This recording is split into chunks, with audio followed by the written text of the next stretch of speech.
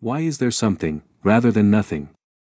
This question is as old as time and probably the most important question in philosophy and science. Science is mostly interested in how things are and why they are the way they are. As a result, it appears logical to proceed to the next step and inquire as to why things exist at all. Why does the universe exist, or why there is something rather than nothing? It was Leibniz, in the 18th century, who first explicitly asked this question.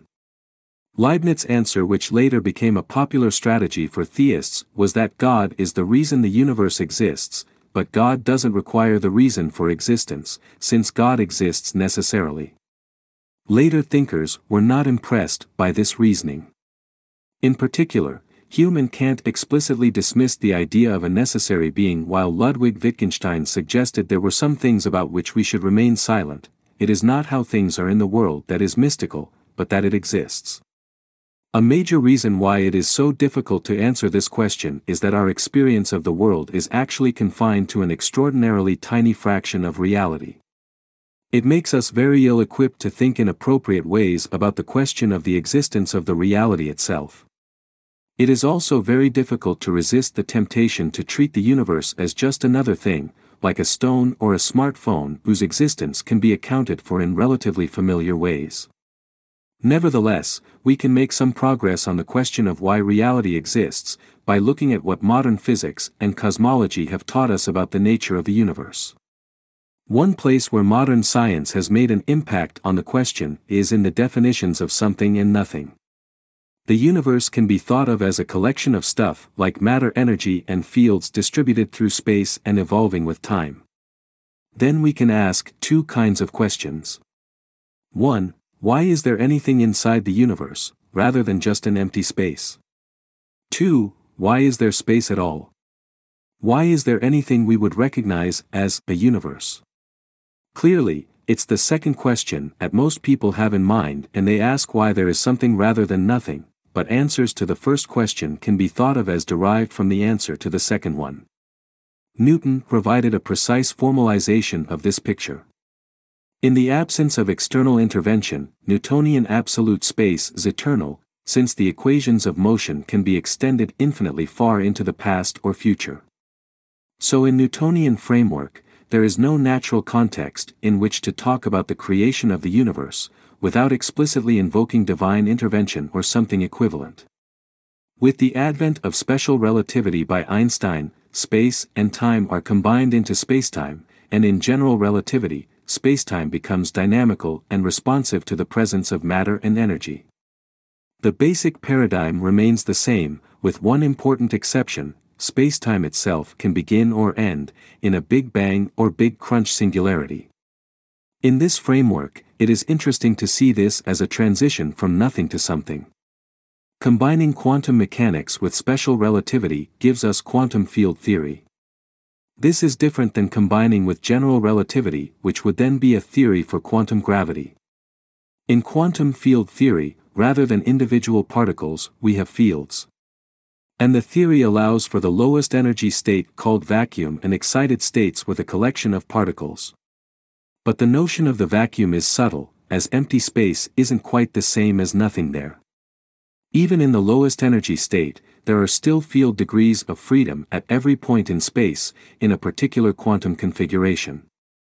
These degrees of freedom are highly entangled with each other and can be probed by measurement devices. All of these theories we have mentioned are extremely well tested.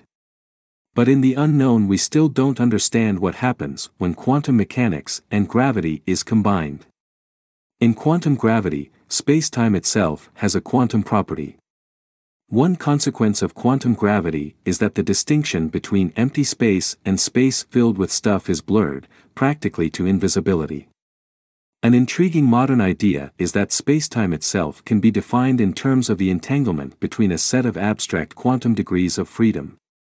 The best we can say is that our current incomplete understanding of quantum gravity is fully compatible with both the possibility that the universe has lasted forever, and that it had the first moment in time. Having laid this groundwork, we can at last turn to the question of why anything exists at all.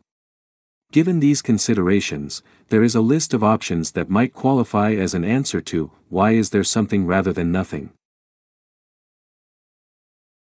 The idea that our reality was brought into existence by some being outside of reality is perhaps the most intuitively appealing explanation for its existence.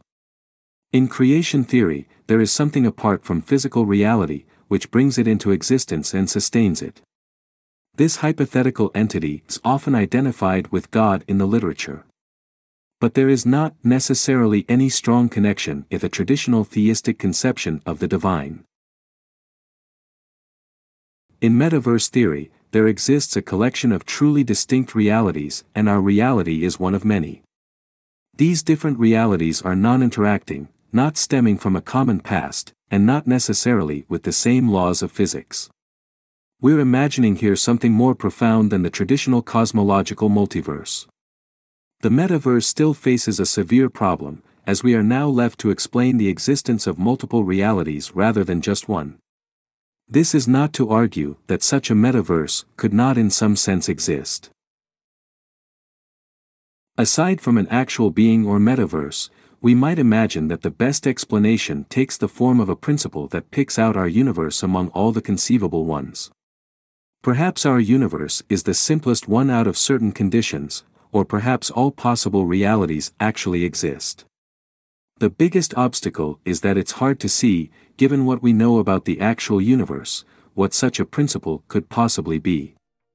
Future scientific discoveries could reveal such an answer. Perhaps the concept of nothingness is incoherent, and the possibility of reality not existing was never actually a viable option. Reality itself simply exists, in the way that it does, without further explanation.